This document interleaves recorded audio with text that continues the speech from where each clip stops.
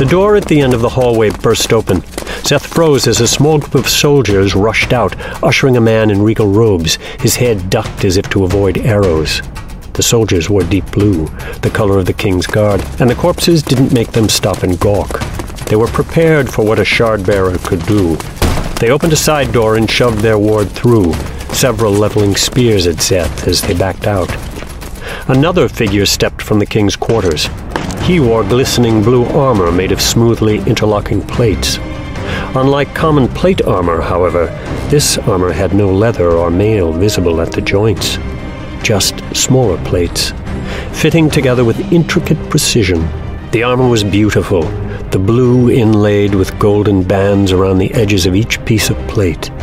The helm ornamented with 3 waves of small horn-like wings. Shardplate, the customary complement to a shard blade.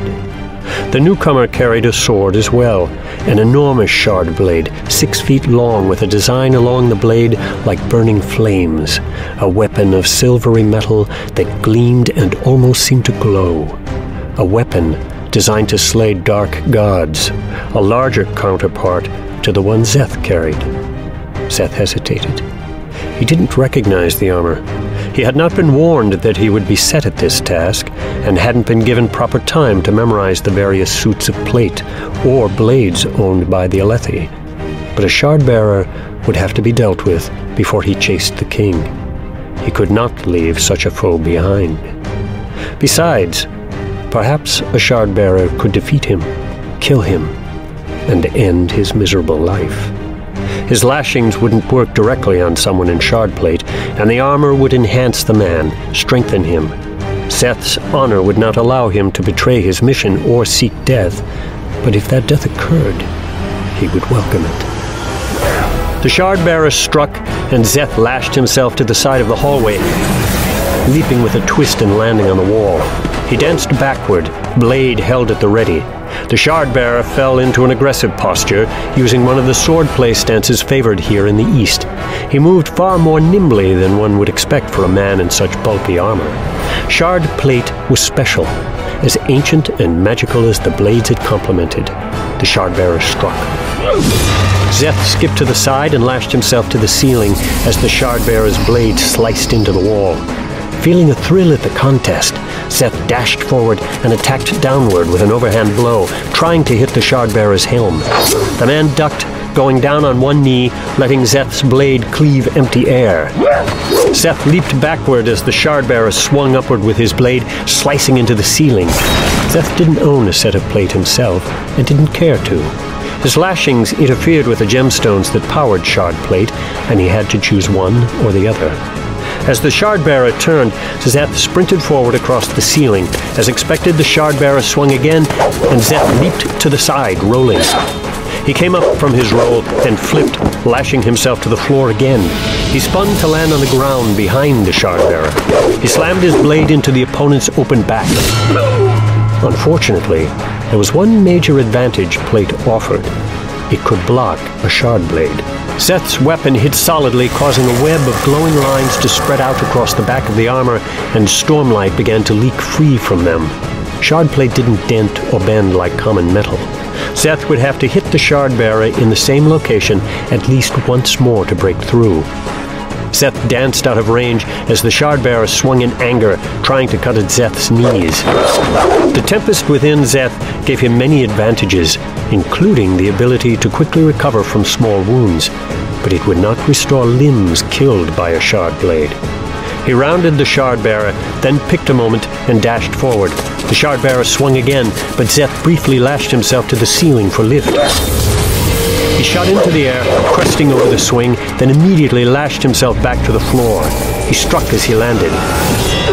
But the shard-bearer recovered quickly and executed a perfect follow-through stroke, coming within a finger of hitting Szeth. The man was dangerously skilled with that blade.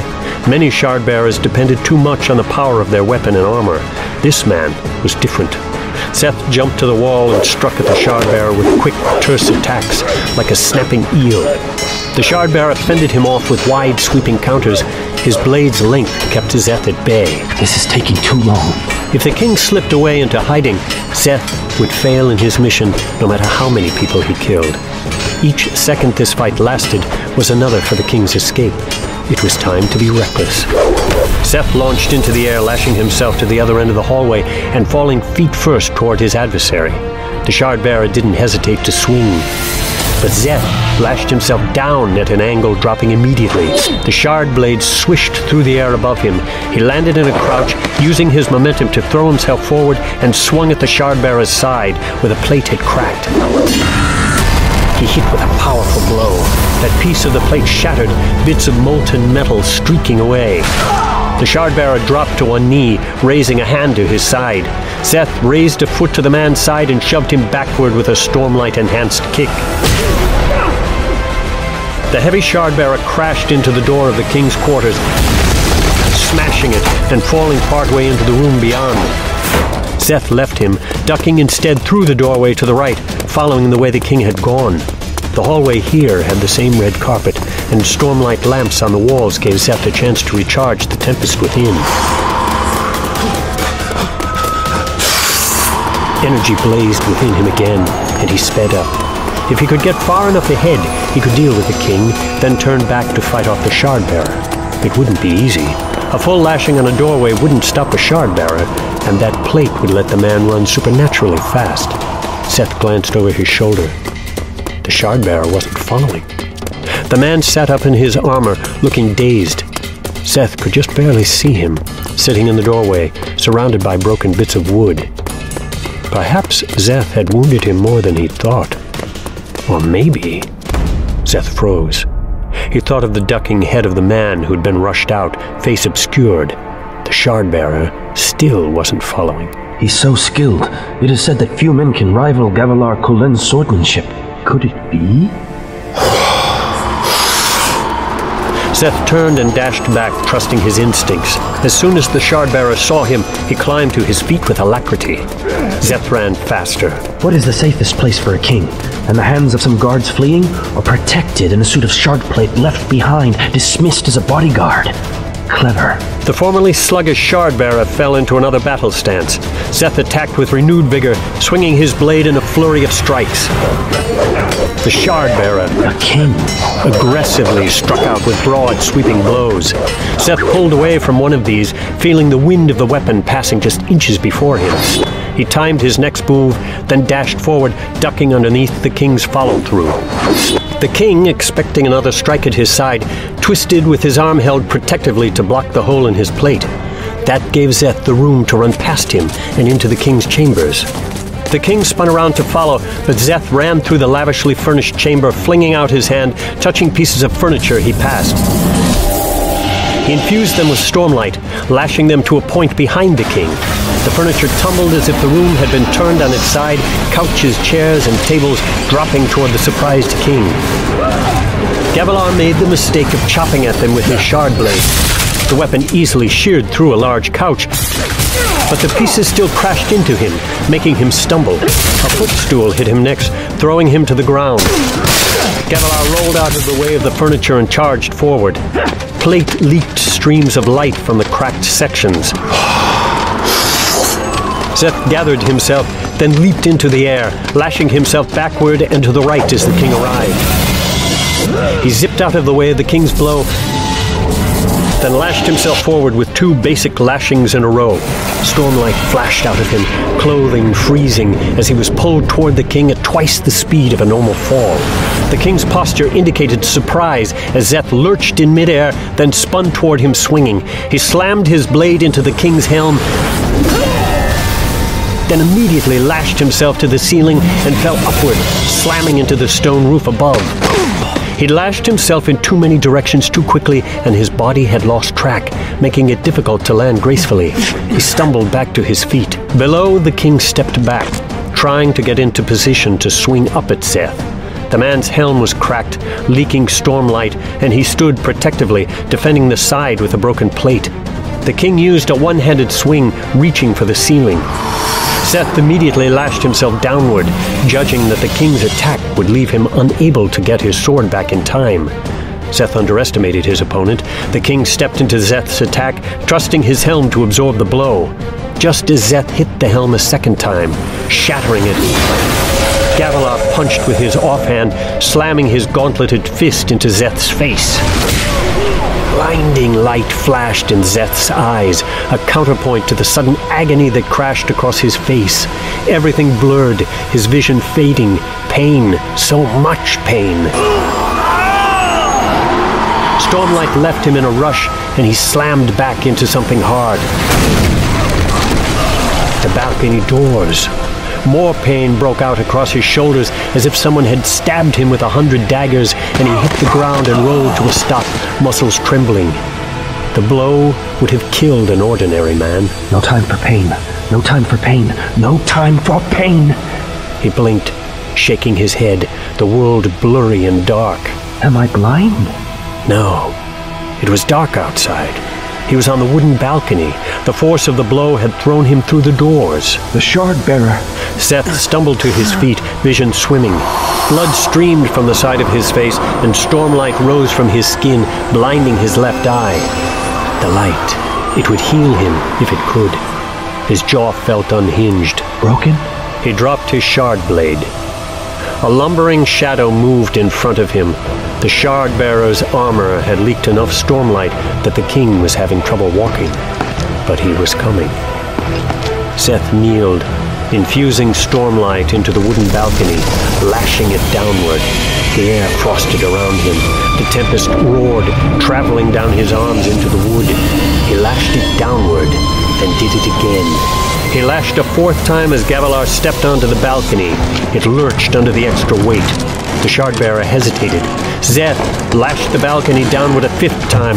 The balcony support shattered, and the entire structure broke free from the building. Szeth used his final bit of stormlight to lash himself to the side of the building. He fell to the side, passing the shocked Shardbearer, then hit the wall and rolled. The balcony dropped away, the king looking up with shock as he lost his footing. The fall was brief. In the moonlight, Szeth watched solemnly, vision still fuzzy, blinded in one eye, as the structure crashed to the stone ground below.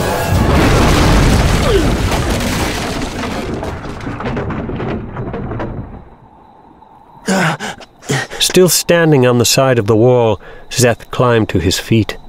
He felt weak. He'd used up his stormlight too quickly, straining his body. He stumbled down the side of the building, approaching the wreckage, barely able to remain standing. The king still moved.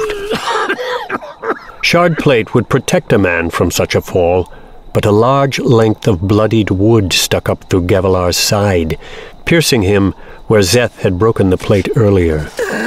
Szeth knelt down, inspecting the man's pain-racked face. Strong features, square chin, black beard flecked with white, striking pale green eyes. Gavilar Kholin. I expected you to come. Szeth reached underneath the front of the man's breastplate, tapping the straps there. They unfastened, and he pulled the front of the breastplate free, exposing the gemstones on its interior. 2 had been cracked and burned out. 3 still glowed. Numb, Szeth breathed in sharply, absorbing the light. The storm began to rage again. More light rose from the side of his face, repairing his damaged skin and bones. The pain was still great. Stormlight healing was far from instantaneous. It would be hours before he recovered. You can tell Thydakar that he's too late. I don't know who that is. Szeth held his hand to the side, resummoning his shard blade. Then who? Restores? Sadius? I never thought... My masters are the Parshendi. The Parshendi? That makes no sense. Gavilar reached toward his chest, fumbling at a pocket. He pulled out a small, crystalline sphere tied to a chain. You must Take this. They must not get it. Tell my brother. He must find the most important words a man can say. Gavilar fell still. Szeth hesitated, then knelt down and took the sphere. It was odd, unlike any he'd seen before. Though it was completely dark, it seemed to glow somehow, with a light that was black. The Pashindi? That makes no sense. Nothing makes sense anymore. Szeth tucked the strange sphere away. It's all unraveling. I am sorry, King of the Alethi. I doubt that you care.